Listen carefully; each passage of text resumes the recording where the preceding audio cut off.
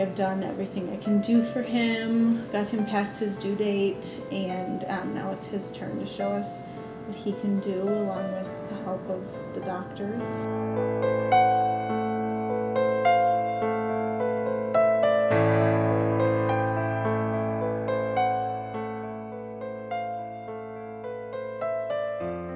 He basically has what we expected. Okay.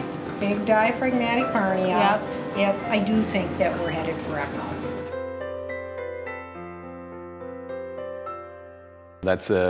It's a machine that's essentially a heart-lung bypass machine for babies.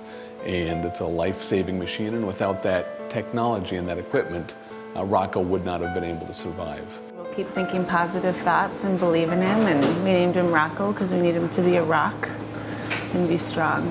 So hopefully he can do that for us.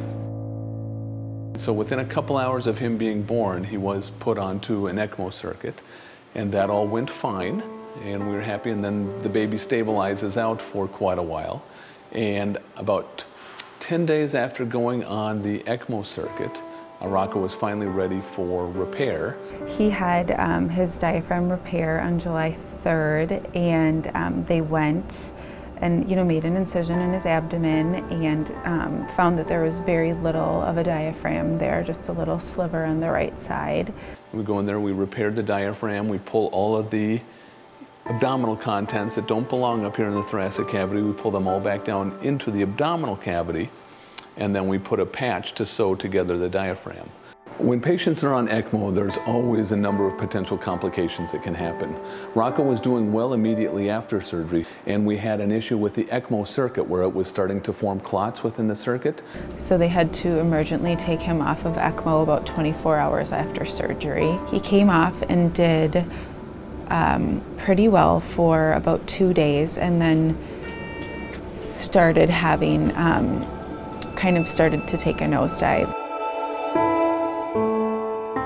And so we had to put him back onto the ECMO circuit, which is really a struggle once you already have a baby's big artery and big vein in the neck kind of tied off from being on and off an ECMO circuit.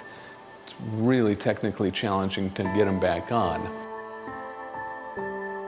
As much as we felt prepared for what the road would look like, ECMO, and then, kind of a long run here at the NICU, nothing really prepares you for, you don't know what kind of roller coaster you're going to be on. So we've pulled him through this amazing process with all of the resources that we had. We had to use every single resource we had, pretty much.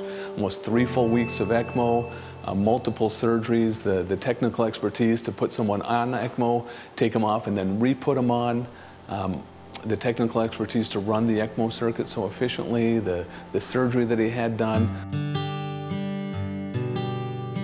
We play on the floor and we do some exercises, and I get to feed him. He can be held all the time because, for, I don't know, 5-6 weeks, we couldn't hold you. There's very few centers in the world that would be able to achieve this outcome for Rocco, and I'm privileged to be at one of those very few centers. See if you can make him smile. Having him home's been great, not driving to the hospital every day. Yeah, now that he's settled in, it's a lot better. He's sleeping mostly throughout the night, which has been great. Good job.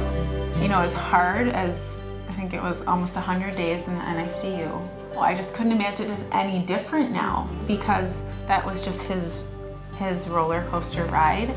And I just think of all the people we met, and the nurses and the doctors and the surgeons and all of the support staff, and even during my pregnancy, it's just feels like family now. I just can't thank Children's Hospital enough for everything they did for our family, and just not even just Rocco. I mean, it's just an experience to be there. You just feel just loved, and there's compassion and because it's like you're fighting the battle too. He is, but you are, and it just, I think, was a whole family experience.